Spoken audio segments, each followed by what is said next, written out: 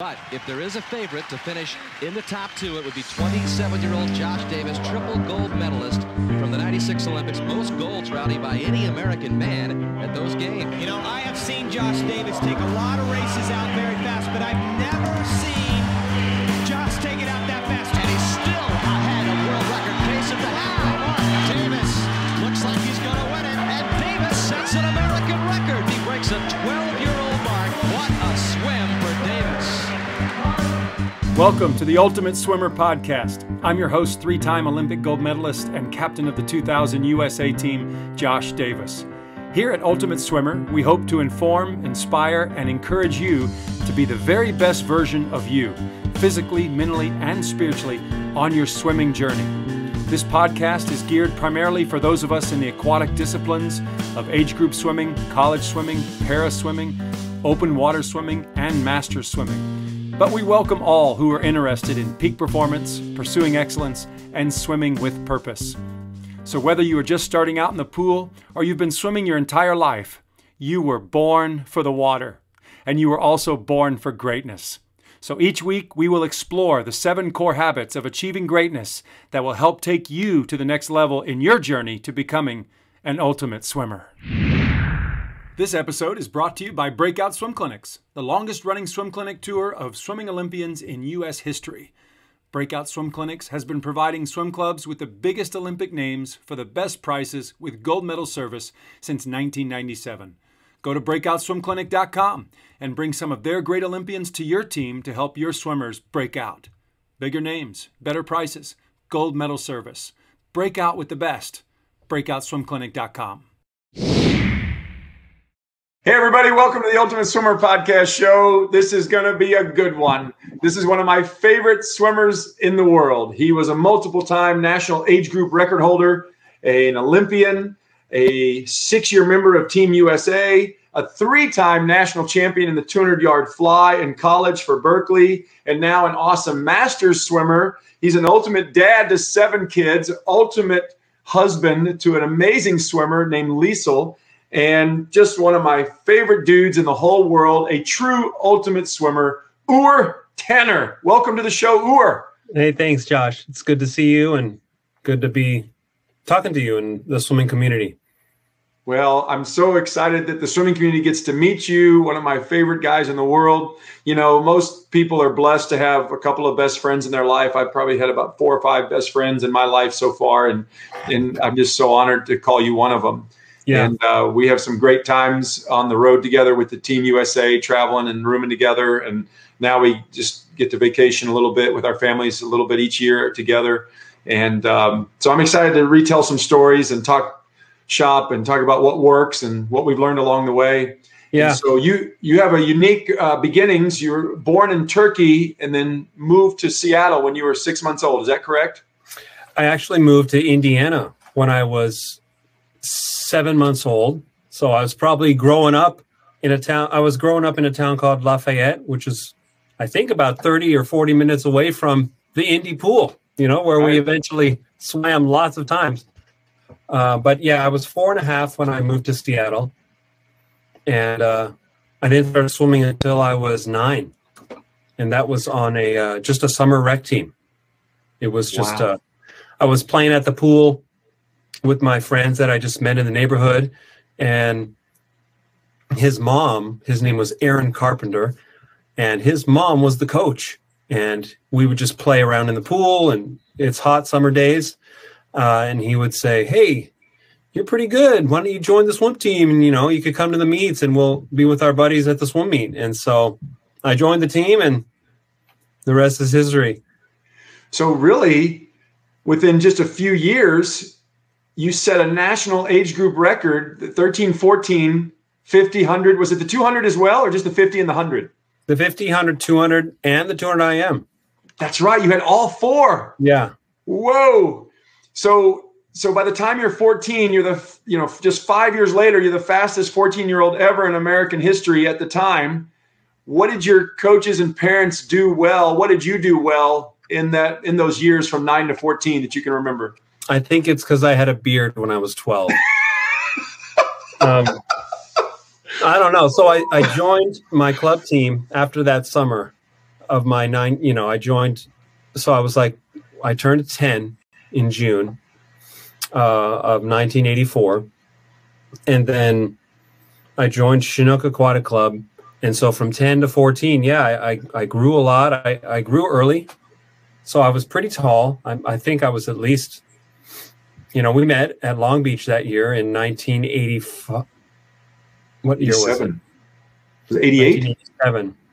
88, 87. I don't know. I thought it was 80. I thought it was March of 89.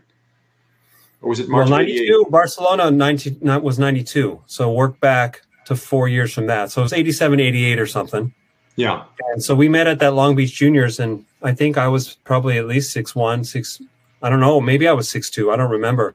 But so I grew a lot, and I have a thin build. I'm pretty thin.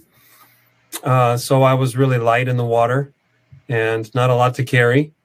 And I don't know, I got fast so pretty soon. Yeah, so 14 years old. Do you remember? I went 20.7. You went 20.8.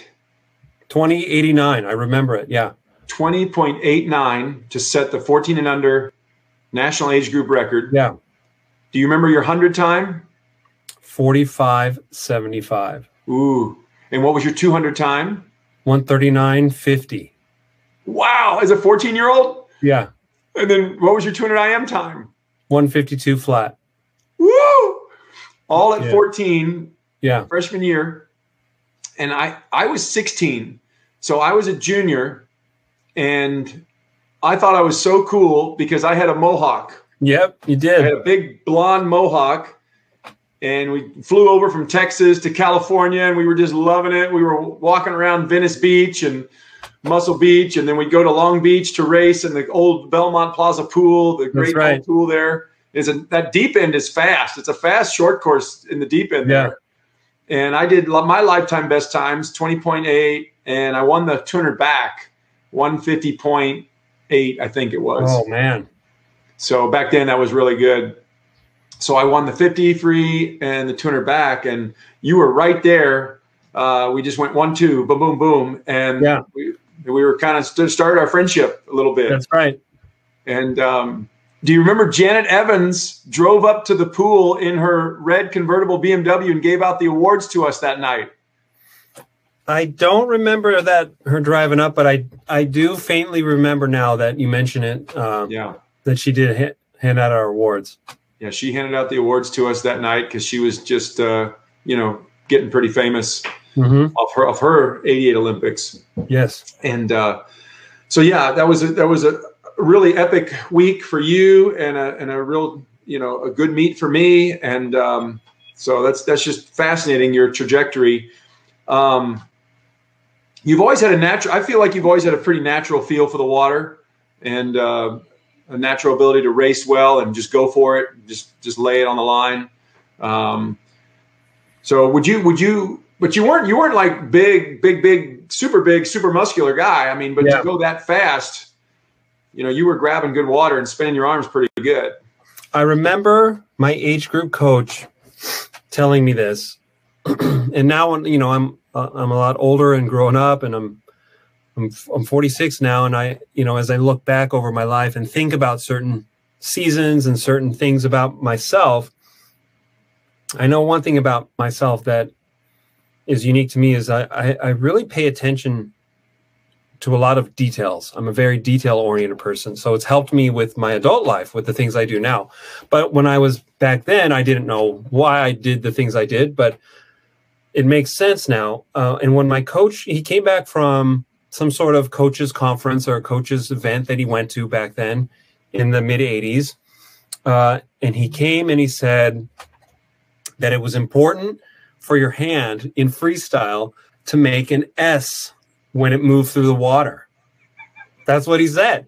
And so, and I'll always remember this. And I took this into I've done some coaching here and there in the early 2000 to 2006. I did some club coaching here in Half Moon Bay. And I teach these things to the kids. And this is all from when I was in club, from the ages of, from the club team, which was just 10 years old till 13. And then I moved at 13 and a half or so, I moved to the senior group. And he taught me how to move your hand in an S. And then the three most important drills of freestyle, which I'm sure you do as well: catch up, leg touch, and fingertip drag. Okay. And so what was the second one? Catch up drill, leg touch drill, and fingertip drag. What's leg touch drill? Well, this is how I've always thought of freestyle when I swim. It's just and another thing, my senior coach, Jack Ridley, shout out to Jack Ridley. Love Jack, by the way. Yeah. He taught me to always swim taller than you are. Yeah. And so those drills that I did, which, catch up drill, everybody knows that, to reach out in front. Yeah. Leg touch is the opposite end, where your thumb is touching low on your upper thigh. So thumb by thigh. Yeah. Thumb by thigh, I guess, would be another way to say that. I've heard you say that before. Yeah. So I always thought of those things. Get straight out in front of the shoulder and reach right out, so as far as you can, and then leg touch. So just the length. I always thought about length when I was swimming. And then the fingertip drag was to, get you to roll your hips and get on your side and have good rotation with your body. Yeah. So it's those three drills. And then, like I said, my coach taught me about the moving in an S, and I always thought about those things. I also thought a lot about getting to deep water, but that was later on as I got to college. I didn't think about that till then, but as a youngster, those are the things I thought about. Yeah. I remember studying the S pattern too. My coach telling me about that. And now the top Olympians don't do that anymore. It's just straight through. And then we used to watch, Matt Biondi and Tom Jager, and they would hydroplane, with their head kind of high and looking up. And so we were like, well, I guess we need to swim like Matt and Tom. And we kind of have our head kind of up high. Now we know you got to have your head kind of down. Yeah. So it's funny how things evolve. But hey, we went pretty fast despite all that. Yeah.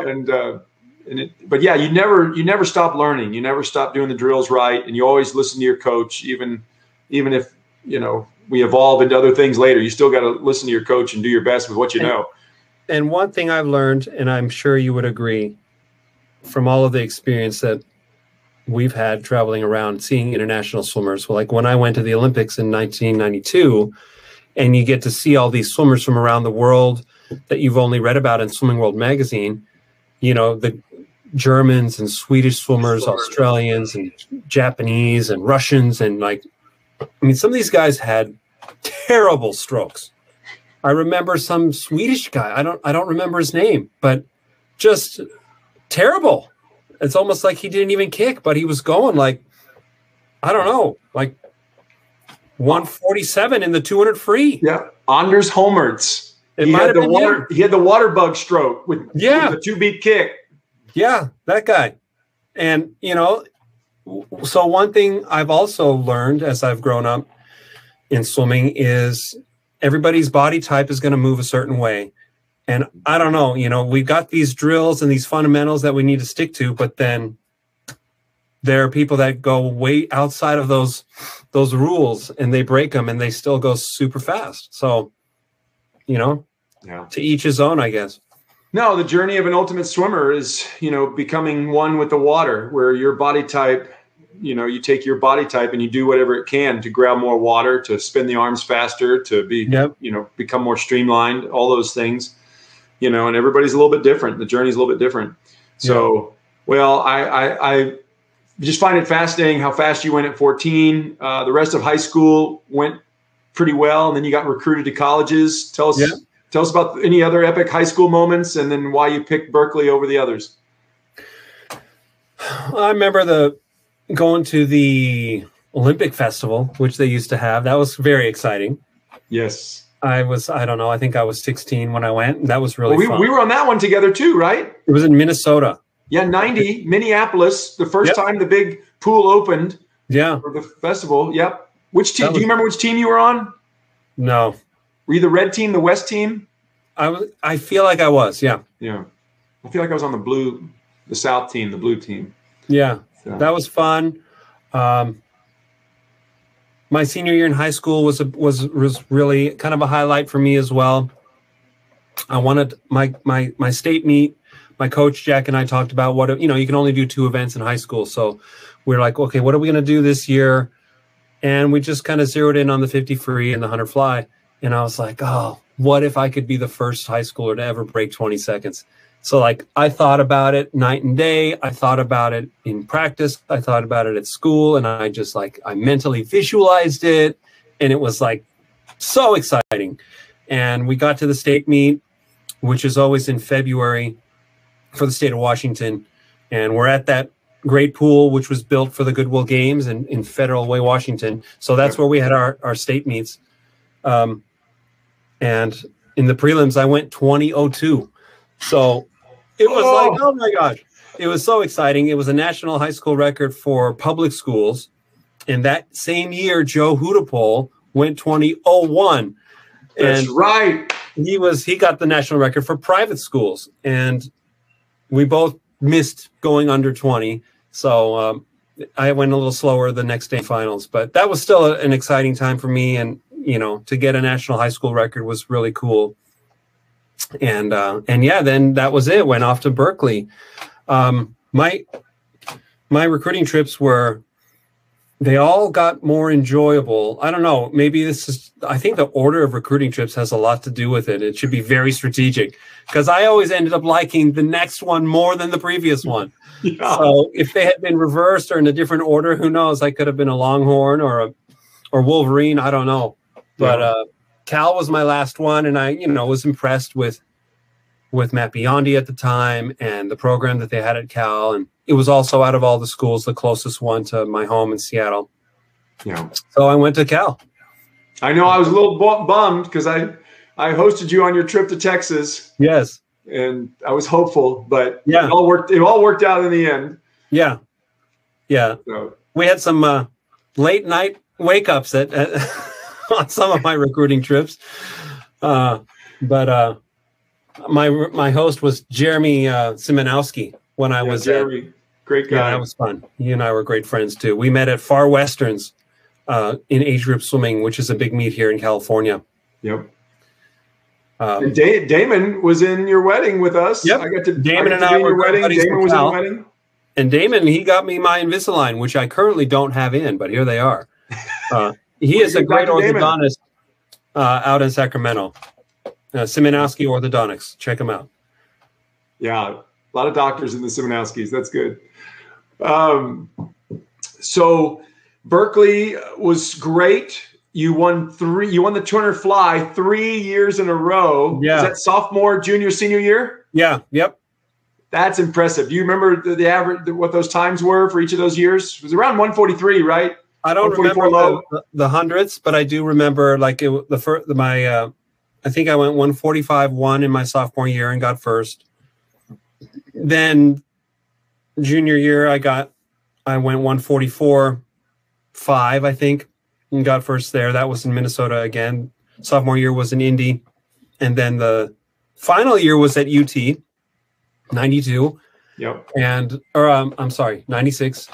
And I got first there, and I really went well, 143.2. And that was my fastest. So dropped a good amount of time from the previous year. 143.2. That's a good time. Yeah. I remember Eddie Reese, my Texas coach, had me swim it in 1994. And I was not happy about it.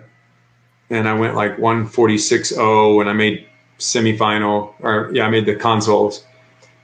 And I was mad because there was like, of the 16 guys, 8 of them were foreigners in the 200 fly that year. And I was just kind of a little bitter. I was like, oh, yeah, all these foreigner guys are good 200 flyers, and I didn't make the final. Did you switch over to the 200 back after that? No, that was my senior year. I would normally do the 100 free. Actually, my junior year, 93, I think it was. Yeah, junior year 93 was 200 fly that year. Okay. So, but anyway. So I think that was the year you won, though. Was that your sophomore year? Or would that have been your freshman 94. year? Let me think. Actually, no, 93, you weren't there yet. Or was your freshman year? No, I was. I was a freshman there. Yep. Yeah, okay, that's right. So you made the final, I made the console. So, yep. So kind of cool. Well, any other highlights or epic moments or cool things you learned at Berkeley or training with Nort Thornton? God bless him. Yeah. Rest in peace. Great coach. Great guy. What else about Berkeley do you remember? Well, Nort, who recently passed away, and he was a very revolutionary coach. He brought in all kinds of thought.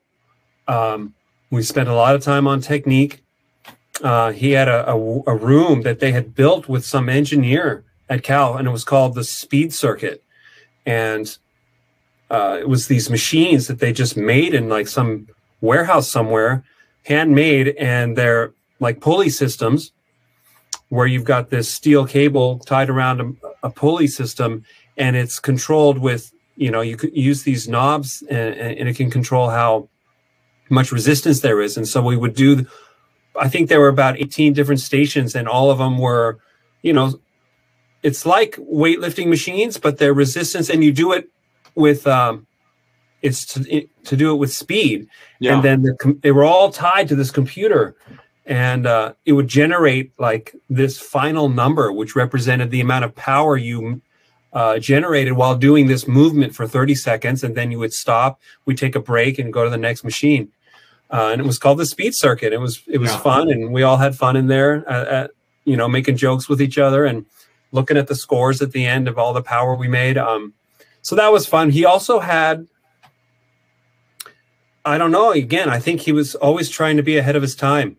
He had 3 motorized, and that was 3, not 3. He had 3 motorized pulley machines that would pull us in the water, like across 50 meters. Yeah. So we'd put on these belts, and we'd go to the other end of the 50-meter course, and he could program in how fast it was going to pull us. So let's say, long course, we're going to go a 26 or a 27 flat or whatever. Okay. So then he programs it in, and the machine pulls you at that speed, and you swim at it, and you feel, and you can, and it's pulled. Sometimes it would pull you faster than what you can really go. And you could really feel the resistance on your body. So he was always thinking of just technology and incorporating science and technology into training. So that was fun. We had fun with it. Yeah, I love that. Well, I had a great time on my recruiting trip there. 2 years before you got there, I took my recruiting trip in '89. Yeah, and I just loved it. And but ultimately, Texas is where I went. But yep, I always appreciated Nort, and of course, Matt Biondi's legacy. And then I was so proud of your legacy. I wanted to take a moment from this fascinating interview to let you know about a new partner for the Ultimate Swimmer podcast, and that is SwimShare. SwimShare is a free workout riding tool. Just Google SwimShare, all one word, SwimShare. And you can put in today's workout in just a few clicks, and it sends and stores all your workouts within seconds. The first workout you'll see on there is one of my favorites from yours truly.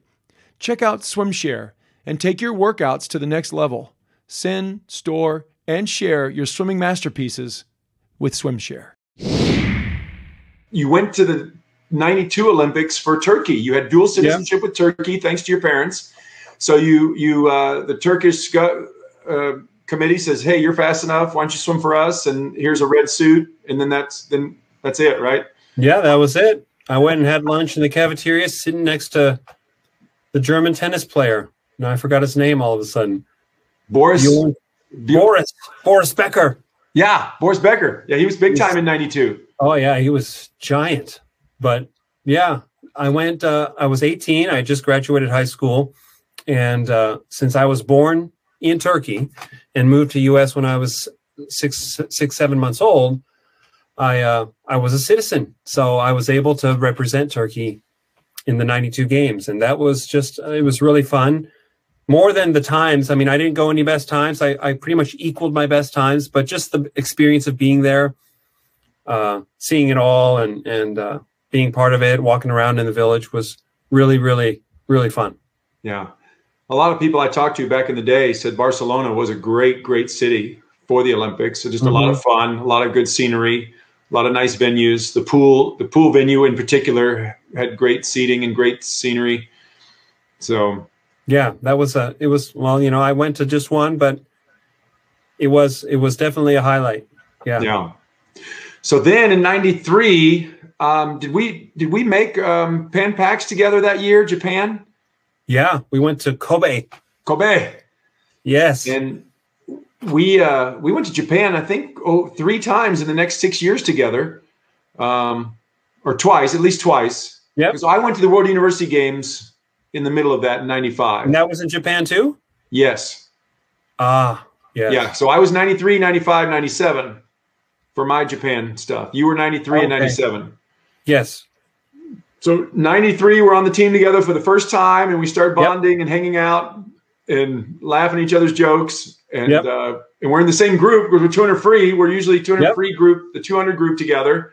And I don't remember how we did in the 800 free relay. I think we did good. I think we won the gold in the 93 Pan Pacs 800 free relay. Because that was pre Michael Klim and Ian Thorpe. So and Grant Hackett. So we were able to beat the Aussies then. Yeah, Aussies weren't a factor back then, and because they just had Kieran Perkins and he wasn't at that meet. So yeah, we had a great time. Yeah. And then 94, it gets even better. We go to Rome, Italy, which is one of my favorites. Awesome. World champs in Rome. You and I are roommates on that one. Yep. And we had this incredible room at this beautiful hotel that basically had a view of Rome and a view of the Vatican. And, every day for our nap, they had these awesome shades that would make the room completely dark.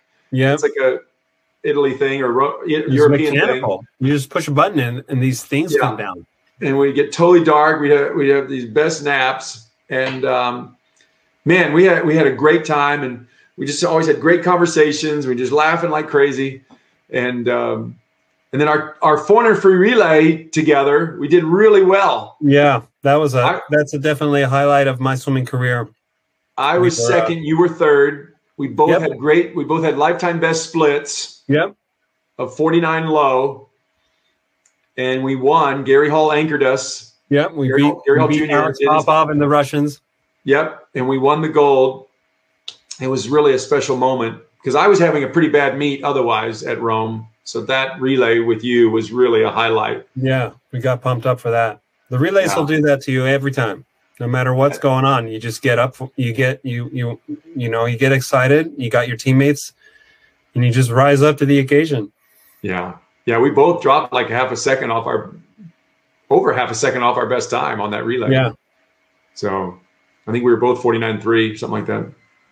But so 95, where did you go anywhere in 95? Because I made the World University Games. That one I decided to pass on. I just took the season off after that. Yeah. I didn't make the A team, and so I decided I'll just take some time off before we head back to back to training again. Yeah, so I didn't make the A team either, and so I thought, well, I'll just go to the World University Games. And you had a breakout. You had a lifetime best. I did a lifetime best time. I had a big breakthrough in my 200 free. We got to win the 400 free relay, the 800 free relay. Got to carry the flag for the whole delegation, like all the sports. Wow. The other captains of the other sports elected me to carry the flag. It was crazy. And we had a great time in Japan. I just always raced well in Japan. Yeah. And so then this is where your story gets kind of interesting. In 96, you're all in for America to represent USA, and you're racing 200 fly and 200 free, and the first big valley, you just missed the team. Yeah, the 200 free, I got 7th and missed it by about 0.2 of a second or so. But yeah, what happens. It happens. You just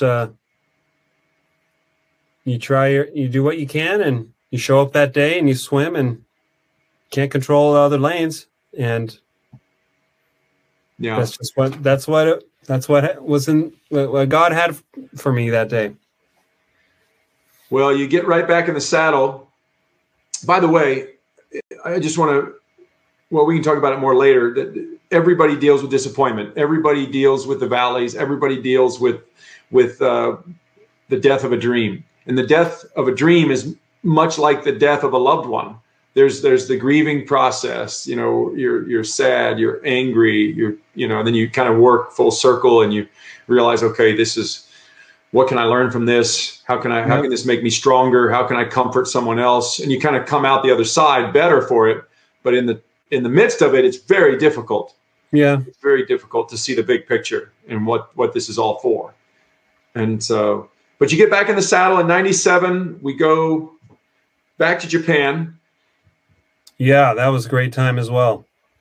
And we get back on the horse and get training again. And I had, at that time, I finished my eligibility at Cal and was kind of feeling ready for a change of scenery.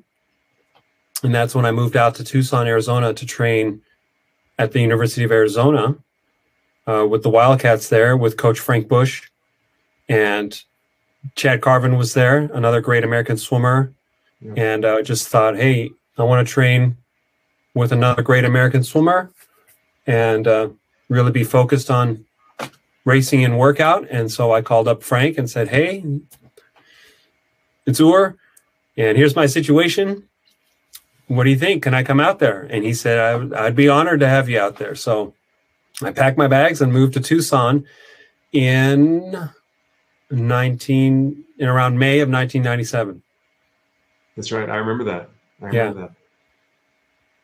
And so things are looking good. We go to Japan that summer, and then January of 98, we go to Perth for the second world champs together. Yeah. So this is now 5 years later, we're still on the team together, and we go to world champs in Perth, which is a great city too. Yeah, that was a great trip. And we were roommates there as well, and we had a good time. I didn't swim very well at that meet, but we had a great time. We did. I just remember those crocodiles at the crocodile farm next to the hotel. They were like dinosaurs. I don't remember those guys. Yeah.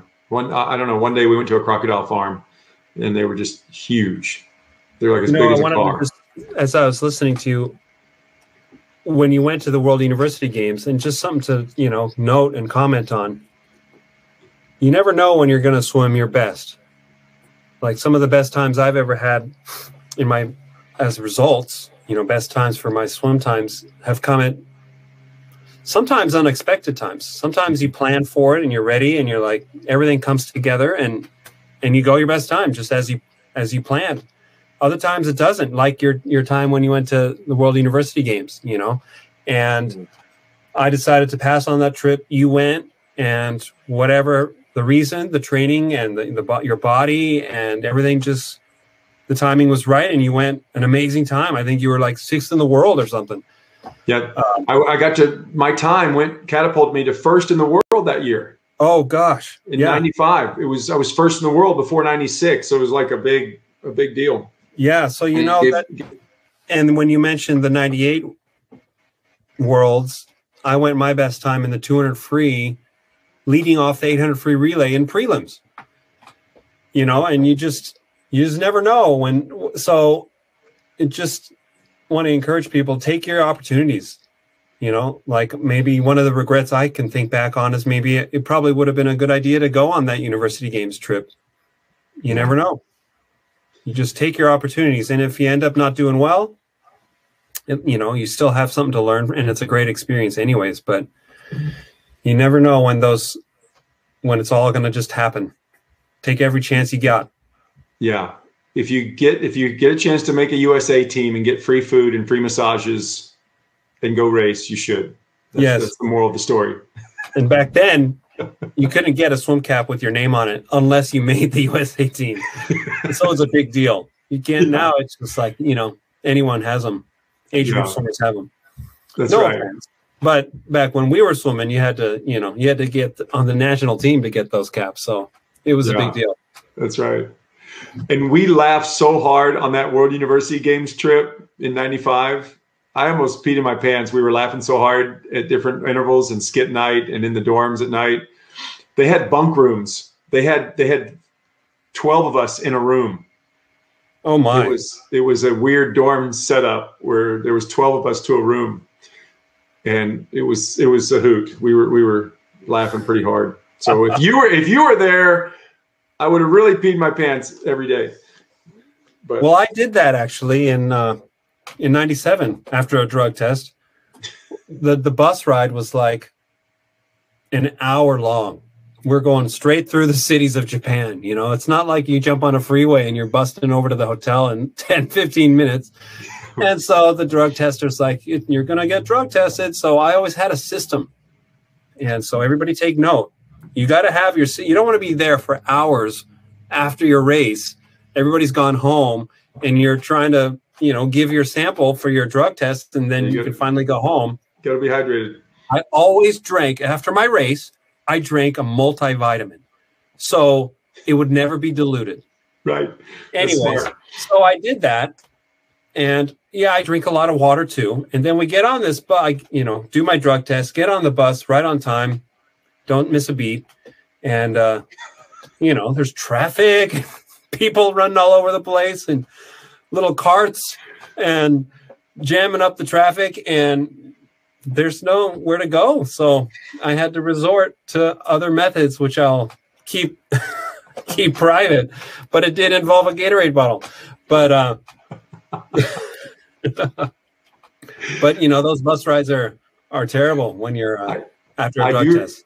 I do remember that trip. It was Fukuoka, Japan, and it was about a 45-minute bus ride with traffic. It was over an hour, and I had my book. I had my favorite book with me. So I was so happy because I was so into my book that the bus ride went by quick. But yeah, when you got to go to the bathroom, it's not fun. If you ever get a chance to make a team to either go to Italy or Japan, go to those no matter what. That's the moral of the story. Japan had amazing food. Oh my gosh. Yeah, great food in Japan. Great food, great crowd, great electronics, great food. So we always had a good time there. So then 99, we go after World Champs 98 in Perth, Australia. 99, we try out the new Sydney pool to a dress rehearsal for the Sydney 2000 Olympics. And so 99 Pan Pacs in Sydney was wonderful. Great time to get racing, lots of different races, and it's not as it's low pressure. Yeah. And it's really, Pan Pacs is really, really fun. I wasn't very good there either, but it was a good time. How did you do at that Sydney one, at Sydney 99? I was right on my best. I didn't go a best time, but I got got a bronze in the 200 fly, if I remember correctly, or a silver. I don't remember. And then our relay, also 800 free relay, got a silver. Yeah. I don't remember if I did the 200 free or not. I don't think I did. I think it was one of those. It was the 400 free relay or the 800 free relay.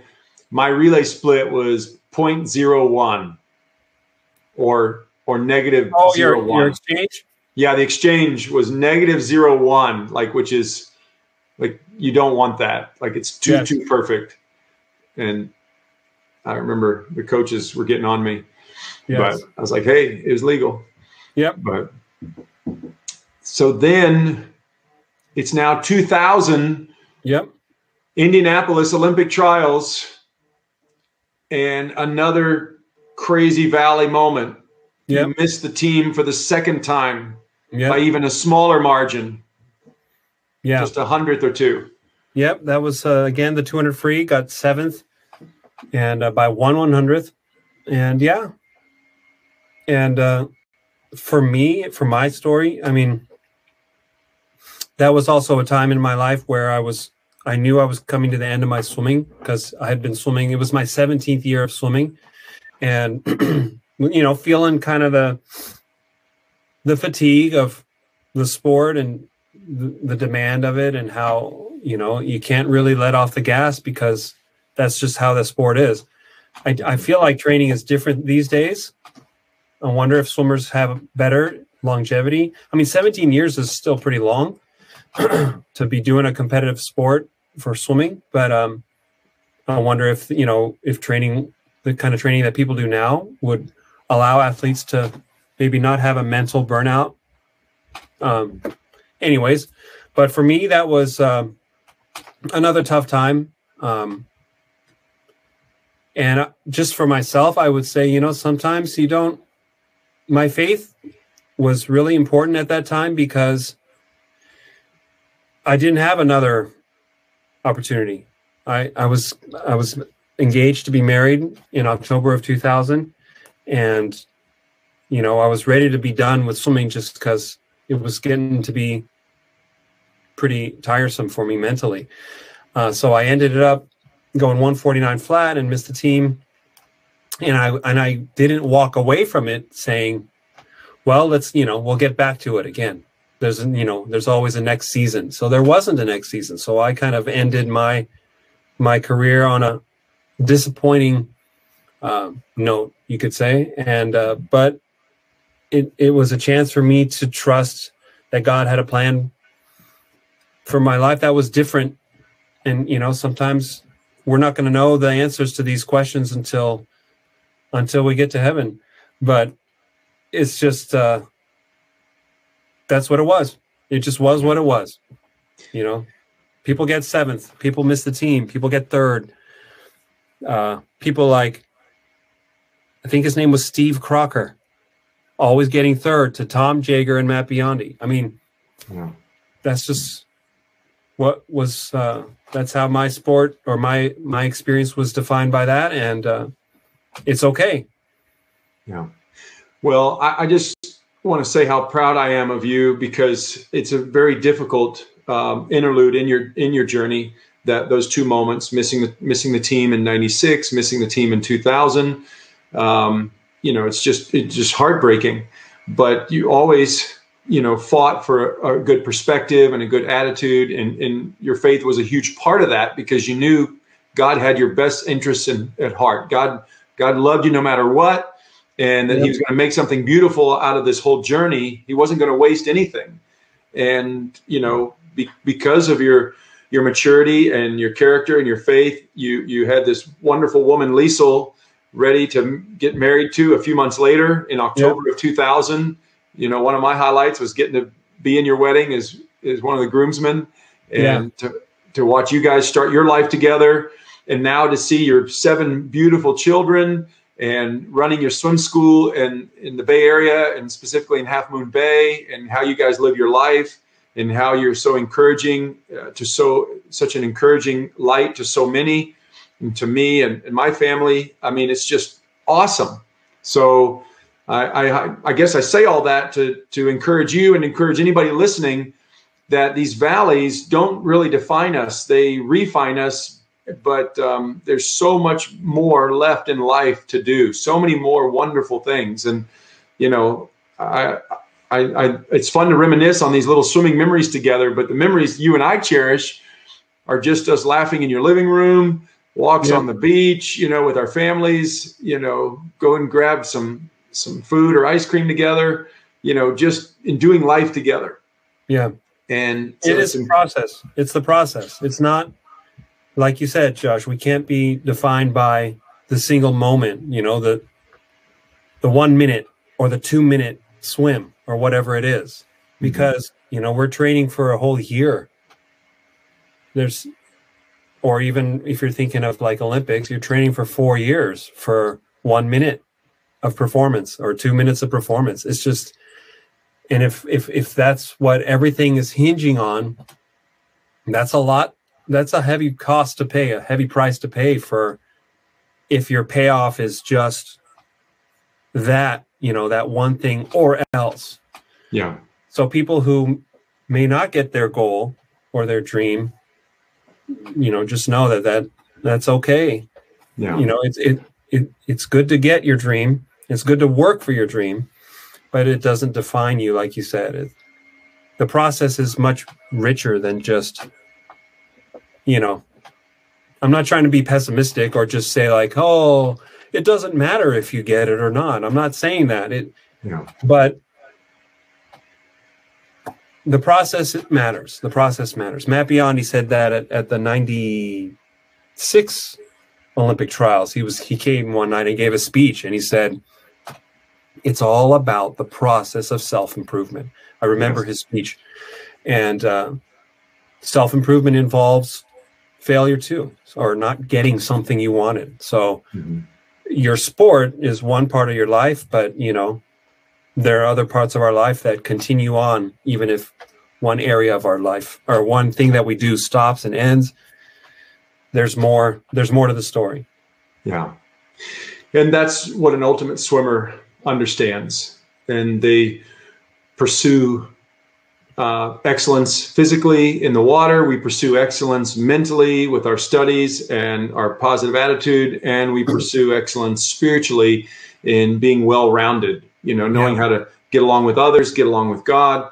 So I think that's what you've done very, very well, is not only, you know, pursue excellence and give your whole heart to swimming, but you've also, you know, given yourself develop your relationships and develop your relationship with God. And it's just a beautiful thing, and really a great example for me and many others. And so when I thought of your life and my life, you know, watching you have this natural feel for the water. You're naturally very funny and lots of full of humor and just easygoing. But you also have, you know, now you're a man of faith. So it's the 3 F's: feel, funny, faith. You got a good feel for the water, a natural, funny, and you're a man of faith. And so maybe you could just talk about, you know, what you do to develop yourself spiritually, you know, that works for you guys practically. Because it's crazy. You're running a swim school. You've got your 4 swim schools that you and your family help run. Is the most successful swim schools in the world. And it's just a lot of stuff going on. You got the 7 kids. You still take care of yourself physically, getting a little swim now and again, and time with your wife, Liesl. You know, give us some tips of what works for you to stay sharp. Well, like when we were swimmers, our swimming was our focus. And so that became our lifestyle of what we did in order to always promote and support that focus. And one of the things I thought about in the final year of my swimming career, when I was 25, just thinking about like my life beyond swimming, like, what am I going to do? Like, I've been doing this for 17 years, focusing on, you know, this and these goals. And I thought of myself as being really like important, like doing important things. Like, this is a big deal. I'm trying to make the Olympics, you know? So, and when you're doing that, your lifestyle is designed to kind of support that. So the same thing now with my faith, it has to be a lifestyle. It's not just something on a particular day. It's not a Sunday. You don't just feed yourself spiritually on a Sunday. You got to eat multiple meals throughout the week. So feeding daily and often on, I read my Bible. I listen to things on my phone when I'm driving, like the daily audio Bible. I listen to music that kind of encourages me. But all of these things that I'm doing are focused on this goal now, which is to develop my heart and my faith, because out of that, everything else is flowing from there. So I know that I'm not going to have the right attitude or the right perspective on taking care of my kids or being friendly to my wife when I'm tired if I'm not doing these other things. So I purposely surround myself with some of these things and kind of have these disciplines to help me do those better. Yeah. I love going down to your basement where you've got your guitars. Yeah. And your music time and some worship time and just doodle time. And you're really good at the guitar. You're really good at music. And you've been able to actually help out with some church bands. Yeah. Playing the guitar and helping do sound and audio for churches. And you've really utilized, you know, those gifts in a cool way. And so that's one of my favorite things to do with you when I visit you at Half Moon Bay is to go down the basement and watch you play some, whatever it is, even if it's worship songs or Christian songs or U2.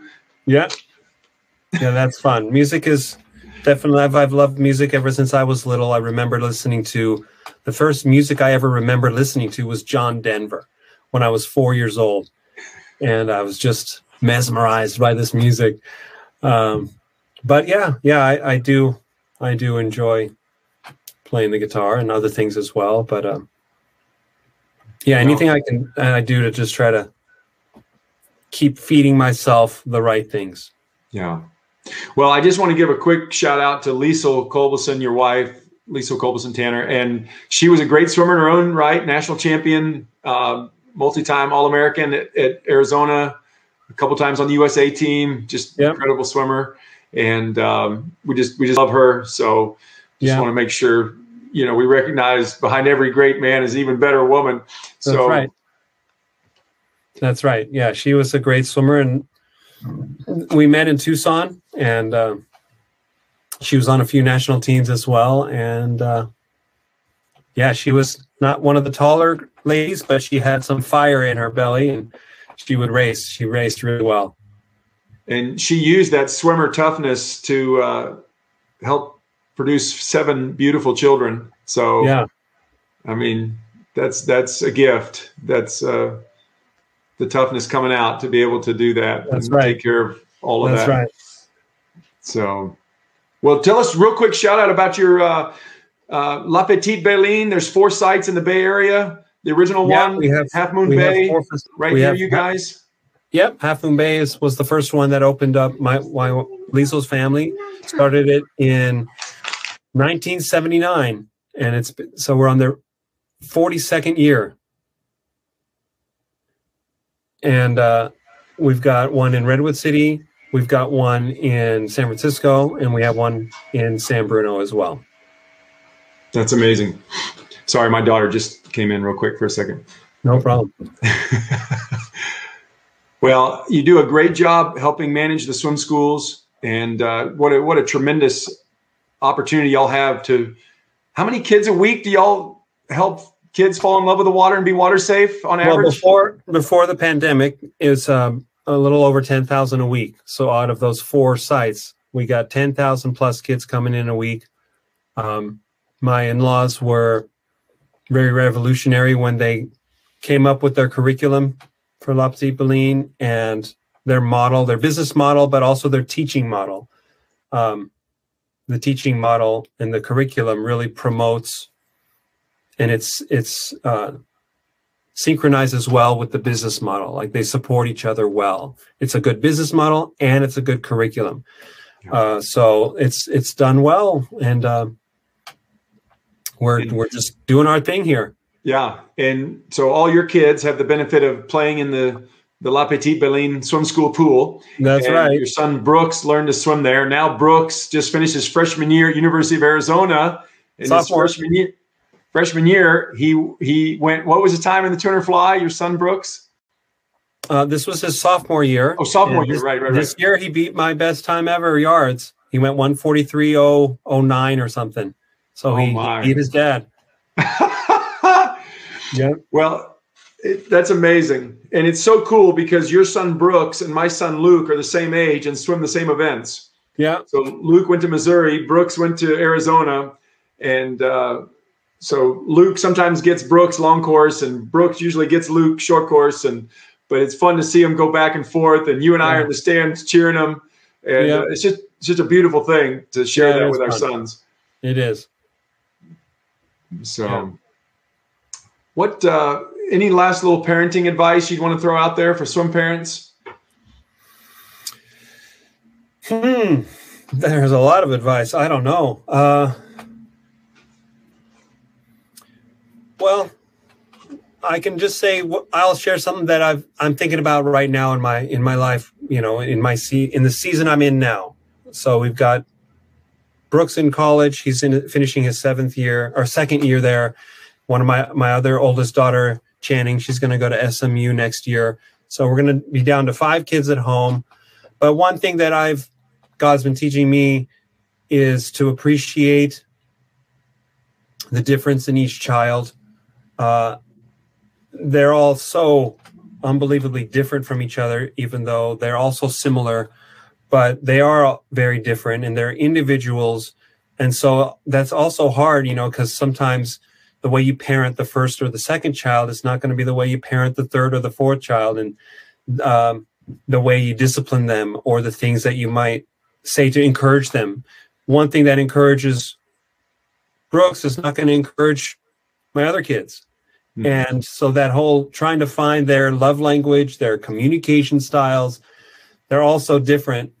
And instead of trying to get frustrated about it, there's a way to flip that and see the good in it, the positive, and to find out, well, what will motivate this person. It might not be what I've been doing with my other kids, so that just means we have to find something else. So that's something I've learned just in the last 6 months with some of my kids, that, you know, you kind of keep banging your head against the wall like, well, I did this with all these other kids and it's not working with this one, so why is it not? So you just got to learn a new method, because the child, they're going to respond to be motivated by something different. So that's my advice. Just keep praying and loving and researching, figure out what works for each kid, because each kid's different, each season's different. Yeah. So that's good. I want to close with a little lightning round of your favorite things. Oh, man.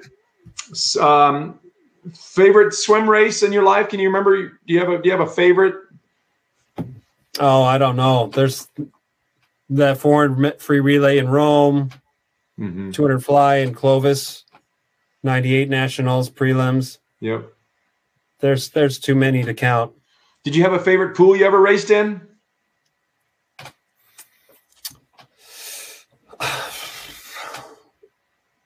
No. I'm sorry. It's so underwhelming. No, I don't. There are lots of great pools. You like Seattle. You like Austin. Rome was great. Yeah, lots of pools. Sydney was great. There's lots of good pools. What was your favorite subject in school? Math. What was your major in college? I forgot to ask you. I studied economics. Didn't quite make it to it in Berkeley because it's very competitive. So I transitioned to something a little bit simpler, social welfare. Yeah, that's good. That's good. Yeah. You mentioned your favorite drills for free. Do you have a favorite drill for fly? Yeah, I kind of made up my own. I don't think there is even one, but there's no name for this. I just did it because I liked it. So it was a combination of doing like one arm fly, so 3 right, 3 left. I would do that a lot for warm up, do 3 right, 3 left, and then 3 both. But then I also threw in another thing that I started doing where I would do 3 right arm, and after the third one, I'd kind of dive down a little lower and just do some underwater dolphins, and then 3 left arm and dive down and do some underwater dolphins. And then when I was going into both arms, that's when I would really come up from those underwaters and really do some 3 fast ones, 3 fast both arm swims. So kind of a combination of one arm and diving down and doing some underwaters, kind of mixing that up. That's cool. I like that. Yeah. I like that. And which of your 7 is your favorite kid? I know the family joke, I so that's why. The one who speaks English. It's Sevlin, right? She's your favorite? Well, she's the youngest right now, so she's kind of like the little jewel of our hearts. That was the joke when I was there last year. He was like, that was a running joke. Yeah, everybody knows she's your favorite. Oh, well, I didn't say that, but I'm not going to argue right now. They're all our favorites. Yeah. And new favorite TV show. We were just talking about it before we went on. Yes, The Chosen. It's really well done, and it just brings the life of Christ to life in a very creative way, an intimate way, a very real way. But also, you know, what I really love about it is the way that the other characters are developed. Mm-hmm. The disciples, the Romans, you know, just the people are developed, and you just, I mean, the Gospels are written to, you know, what's written we can read, and and understand. But this show kind of, the Gospels aren't talking about like what they ate for breakfast every day or when they walked. There's so much common stuff and common life that isn't included in these important details of the Gospels. But obviously they were people and they were living and they had jobs and homes and worries and cares and concerns and of everyday life. So it just, brings it to life. And you see that the gospel stories kind of woven into real life. Sometimes if you just kind of read the Bible and it can kind of feel like as if those people are different or they were special, and they did have a special calling on their lives, but at the same time, they were ordinary people. Yeah, they're still normal humans. So doing ordinary things, telling jokes, laughing, being worried, whatever, just like us. So it comes to life. And then the interaction that they have with Jesus and those conversations that they have. And they did a great job of presenting that. So I like it a lot. I do too. It really moved me. It's one of the best Jesus and best portrayals and best bringing to life the New Testament that I've ever seen. And, it really moved me because we love Jesus and we love his life and we want to be like him. We want to love people like him and we want to make the world a better place like him. And so to see this actor do such a cool job of it, it really moves you. It's like, that's what we need to be like and what Jesus was like. It was really, really wonderful. Well, I appreciate you being an encouragement in my life. And I'm grateful that we've gotten to do so much life together in the pool and out of the pool. And I wish everybody could just go in your living room and watch you sing songs with your kids. And, it's crazy. It's not like, none of our lives are perfect. You got 7 kids and it's crazy and it's sometimes hard, but it's beautiful because you strive for the humor, you strive to keep it fun, you strive to keep people around you close and healthy. And it's just beautiful to watch you guys do life. And so I'm thankful the listeners get a little glimpse of what it's like in the Ugur Taner home in Half Moon Bay, California. Yeah. And so hopefully this has been an encouragement to them like you have to me. So any final thoughts? No, I just appreciate you, Josh. Thank you for having me on, and you do a great job of promoting swimming and promoting good values for the swimming community in the world. So keep it up. Keep up the good work. Yes. And then hopefully we'll have some nutty bars and some guitar sessions soon. Yes. In Half Moon Bay. Our favorite dessert. That's right. All right. Love you. We'll talk to you soon. All right. Thank you. Bye-bye. I want to take a moment to tell you about my favorite swim cap, the Hammerhead swim cap. It's the safest, fastest, longest lasting, most comfortable swim cap in the world. Its one-of-a-kind patented honeycomb shock-absorbing technology will prevent concussions. And the Hammerhead cap has no wrinkles to ensure top speed with the least resistance. And it's super comfortable. That's easy to get on and easy to get off, and it will never tear. This is the last cap you will ever need to buy. Safety and speed, all at hammerheadswimcaps.com. Thank you for joining us on this Ultimate Swimmer podcast. We hope you enjoyed hearing from these Olympians and life champions and how certain habits and decisions help them on their journey, and they can help you too. If there is an Ultimate Swimmer from your team that you would like to nominate that we can recognize on our show, just email me at josh@joshdavis.com. That's josh@joshdavis.com. And tell us about how your Ultimate Swimmer is making a difference in your swimming community. And that's the goal, to make a difference and swim with purpose.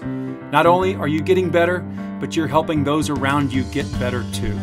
When you realize you were born for the water, born for greatness, and born to serve others, you are on your way to becoming an Ultimate Swimmer.